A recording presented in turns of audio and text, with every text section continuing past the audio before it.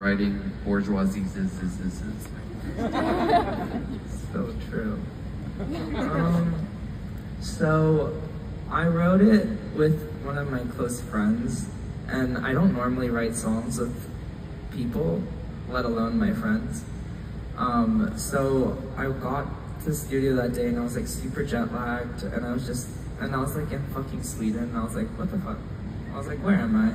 And I just was feeling really stupid, and I was like, I can't write something serious today, so we just spent the whole entire time like laughing our asses off. Like, let's just not even try to make a song, let's just like be stupid.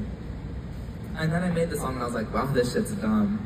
And then I kind of ignored it, and I like forgot about it.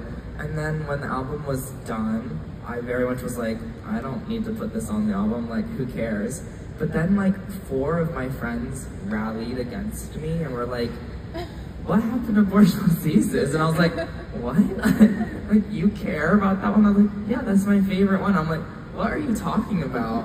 And then they were like, we'll not be your friend anymore unless you put it on the album. I was like, damn, okay, bitch. And then I put it on the album. But it was really all just supposed to be a big joke, and I think you can tell that I was just like fucking around, being stupid on that song. I wasn't trying to be like metaphorically deep, like the genius like explanations, like, well, Conan unpacks the like blah, blah, blah, blah. I'm like, no, I'm not unpacking anything. Yeah, that's it. Thank you guys so much for coming. Sorry, I literally sound like I smoked 4,000 cigarettes. Hopefully I'll be able to sing tonight, but if I am not, you know what to do when I go like this. We got you. Okay. Good. There might be a lot of tonight.